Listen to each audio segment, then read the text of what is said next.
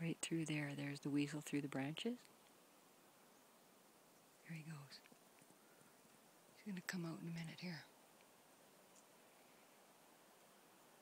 There he is. You can probably not see him, but he poked his head up. He's coming.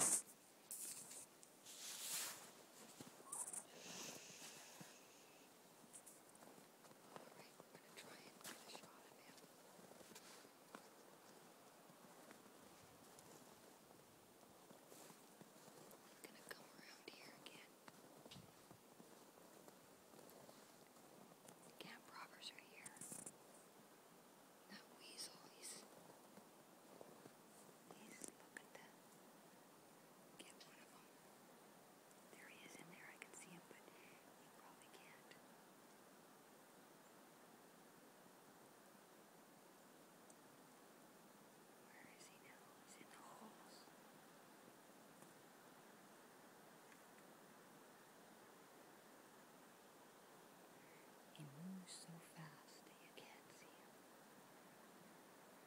It's like he was right behind me and the whiskey jacks were saying it. I turned around and I looked and there he was. But he blends in with the snow holes so well that you really can't see him. Unless you really know what you're looking for. There he is right there. See him? Just went in the hole. There he's coming out. Going through. There he is. See him?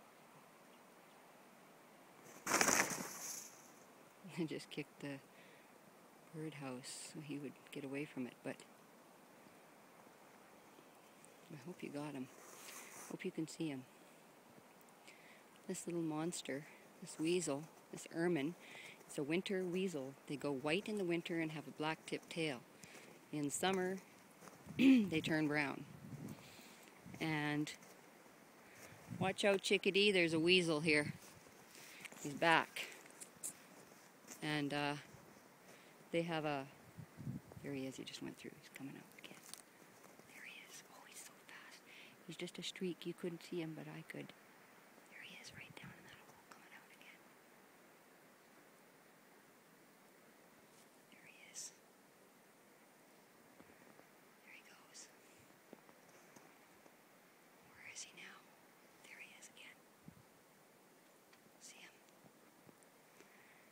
Pound per pound, ounce for ounce, listed as the most vicious of the fur-bearing animals in the world. Capable of taking down animals many times his size. They bite the brainstem, they wrap themselves around it like a snake around the neck and use their feet to push while they bite and remove the brainstem and drink the blood out of the brain and then take the head off. And a lot of times there's a lot of bodies in a den where they will remove the heads, just headless bodies, and they'll go into a den and they will kill the animal that lives there and hoard many, many, many rotting corpses that they can never hope to eat in all of their lifetime. My dog can smell the weasel. They have a very strong musk, and I can smell them too, even in this wind. So he's here still. They hoard bodies, and it's called overkill. That's what, there he just went through that. Oh man, he's fast. They just, there he is down in there. He smells my dog, and he'd probably love to kill my dog. He's under the birdhouse now. He's probably going to come out in a second. I want to be ready. He's under there, waiting for a squirrel to go under and get some nuts. Hopefully there's no squirrels under there. I don't think there is. Maybe if I give it a good kick, he'll come out. But they call it overkill. And I've concluded that there is a reason why they do that. It isn't readily apparent, but a little known fact about these weasels is that they need to eat. Look out, chickadee, there's a weasel in here. He's really close by. They need to eat every 3 hours, or they will perish. Apparently, that's in the information that I've read about them, which would explain why the overkill. Camp, I put the food up here. Come get it, Camp, up here. Don't go down on the ground. There's a weasel, you know that. Once they get a hold of somebody, there's nothing you can do. They're vicious. He'll just pull the bird or squirrel down into a hole and just slaughter him. It's a vicious death. It's a terrible, horrendous death. I mean, you can go on YouTube and look up weasels killing rabbits and see how strong they are. They're actually capable of dragging a rabbit many, many times their size and weight around. And they just kill. Extremely vicious.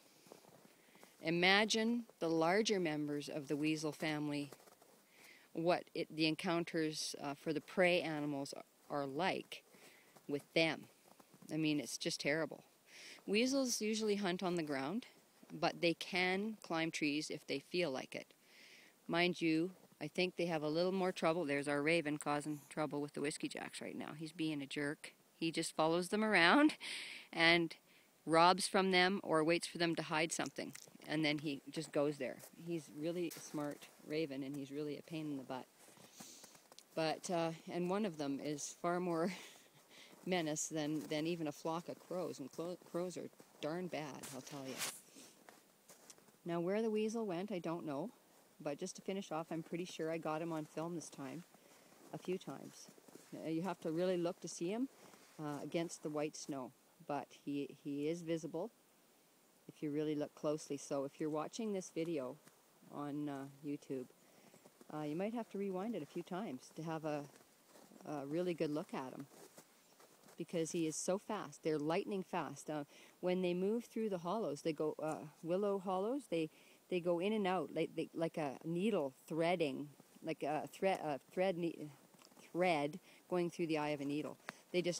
And they whip from one eye of a needle to the next, like liquid. They have no shoulders or hips, so they don't get stuck in holes. They can fit into holes that you wouldn't even believe. Just like a snake, they go through a hole, like a tiny little hole in a bird cage, a chicken wire, the smallest holes you can get. I think it stops at about, I think it's a quarter to a half inch. That gets a little tougher for them to get through, but they can do it. And they do it all the time. People that have rabbits in less than perfect rabbit cages outside, they lose a lot of rabbits to weasel kills. They'll come out in the morning and find all their rabbits dead. Just blood everywhere, fur everywhere, heads off, and just a waste of life. That's the weasel for you. They have funny, lopsided looking feet that kind of look cockeyed, kind of like uncoordinated. And they do bounce back and forth as if to be confused on which direction to go. But really, that is just a tactic to confuse the prey, so that the prey don't know what direction he's actually planning to go. Watch out, chickadee. There is a weasel in town. And I have little doubt that he's going to make a number of attempts before he gives up here. The evening grosbeaks left about an hour ago, and I think that's probably the reason why. They probably saw the weasel, and I imagine that was their cue to get out of Dodge, and they left. They'll be back tomorrow, of course. But I think they're safely gone for the day. There's a few blackbirds straggling around, red-winged blackbirds. But beyond that, no, I don't think so. any more birds. Just my chickadees, my whiskey jacks, the raven. The squirrels are up in the high trees now. They can smell the weasel. They've made announcements that they know he's here, and now they're all quiet. So normally they'd be down right now. I put a bunch of peanuts down here in the snow.